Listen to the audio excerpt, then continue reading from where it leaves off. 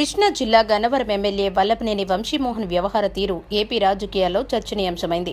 ఒకే రోజు ప్రతిపక్ష పార్టీ అధినేత ఏపీ ముఖ్యమంత్రి వైఎస్ జగన్మోహన్ రెడ్డిని బీజేపీ ఎంపీ సుజనా చౌదరిని కలవడం ఆసక్తి రేపుతోంది. వంశీ ఎందుకు కలిశారు? ఒకే రోజు రెండు పార్టీలకు చెందిన కీలక వ్యక్తులతో భేటీ అవ్వడం వెనుక ఆంతర్యమేంటి అనేది ఇప్పుడు రాజకీయ అవగాహన ఉన్న ప్రతి ఒక్కరిని ఆలోచింపజేస్తోంది. దీనిపై ఎన్నో రకాల వాదనలు తెరపైకి వస్తున్నాయి. వంశీ త్వరలోనే బీజేపీ లేదంటే వైసీపీలో జాయిన్ అవుతారనే వార్తలు జోరుగా వినిపిస్తున్నాయి. అయితే ఇప్పటికిప్పుడు పార్టీని వీడాల్సిన అవసరం వంశీకి ఏంటి? ఒకవేళ సొంత పార్టీకి టాటా చెబితే ఏ పార్టీలో చేరేందుకు మొగ్గుగా ఉన్నారు అనేది ఆసక్తి రేపుతోంది. నిజానికి గత కొన్నాళ్లుగా పార్టీకి కార్యకలాపాలకు దూరంగా ఉండటం ఇందుకు మరింత ఊతమిస్తోంది. పైగా టీడీపీ నేతలు కార్యకర్తలపై కేసులు, కొందరు నేతలు జైల్లో చిప్పుకూడు తింటుండడం చూస్తున్నాం. ఇవే వంశీని ప్రభావితం చేశాయని రాజకీయ వర్గాల్లో చర్చ నడుస్తోంది.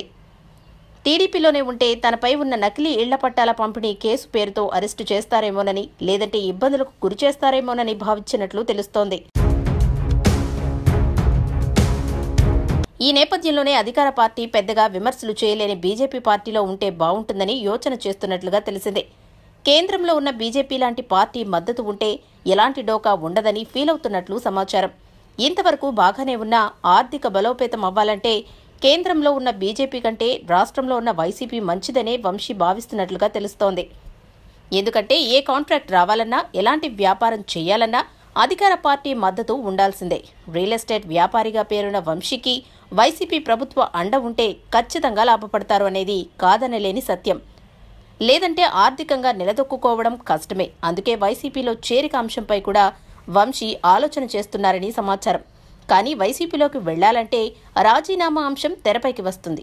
ఎందుకంటే తన పార్టీలోకి రావాలంటే ఎవరైనా సరే రాజీనామా చేసి ఉప ఎన్నికల్లో గెలవాలనేది జగన్ సిద్ధాంతం. ఇప్పటికిప్పుడు రాజీనామా చేసి ఉప ఎన్నికలకు వెళ్తే గెలుస్తానా లేదా అనే అనుమానాలు కూడా వంశీని వెంటాడుతున్నాయి. 2019 ఎన్నికల్లో వైసీపీ నేత ప్రత్యర్థి యార్లగడ్డ వెంకట్రావుపై అతి కష్టం మీద గెలుపొందారు. చాలా తక్కువ మెజారిటీతో బయటపడ్డారు. ఇలాంటి పరిస్థితుల్లో వైసీపీలోకి వెళ్లి ఫ్యాన్ సింబల్ మీద గెలవగలనా అనే సందేహాలు కూడా వంశీపై ప్రభావం చూపుతున్నాయని సమాచారం. గత ఎన్నికల్లోనే భారీగా ఖర్చు పెడితేనే 2000 మెజారిటీతో గెలిచారు. మళ్లీ ఇప్పుడు ఖర్చు పెట్టాలంటే కొంత భారమేనని చెప్పుకోవాలి. పైగా యార్లగడ్డ వెంకట్రావును కాదని టికెట్ వైసీపీ ఇస్తుందా అనే డౌట్ కూడా వంశీకి తోడవుతుంది. వైసీపీ అండగా ప్రజాసేవ చేయడమే లక్ష్యంగా విదేశాల్లో ఉన్న వెంకట్రావు గన్నవరం వచ్చారు. వంశీని ఓడించేందుకు తీవ్రంగా ప్రయత్నించారు. ఒక దశలో విజయం యార్లగడ్డనే వరిస్తుందేమోనని అనుమానాలు కూడా తిరిగాయి. ఆ స్థానంలో ప్రభావం చూపెట్టారు యార్లగడ్డ. మరి అలాంటి వ్యక్తిని కాదని పార్టీ టికెట్ తనకు ఇస్తుందా లేదా అనే సందేహం వంశీ మదిలో మెదులుతోంది. ఒకవేళ టికెట్ ఇచ్చినా వైసీపీయే ఖర్చుకు సహకరిస్తే కొంతలో కొంత బెటర్ అనుకోవచ్చు.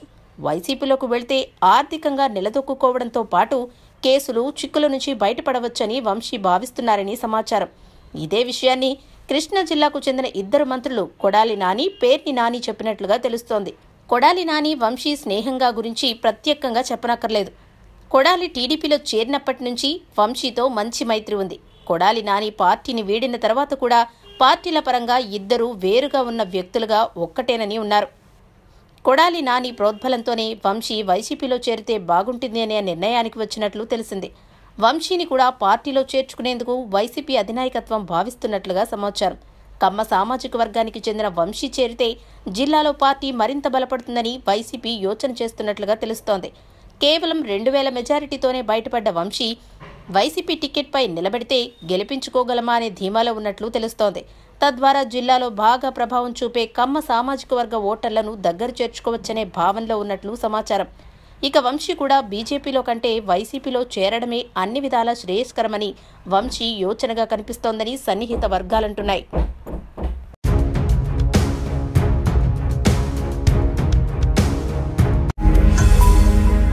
ఈ వీడియో గనుక మీకు నచ్చినట్లయితే లైక్ చేయండి, షేర్ చేయండి.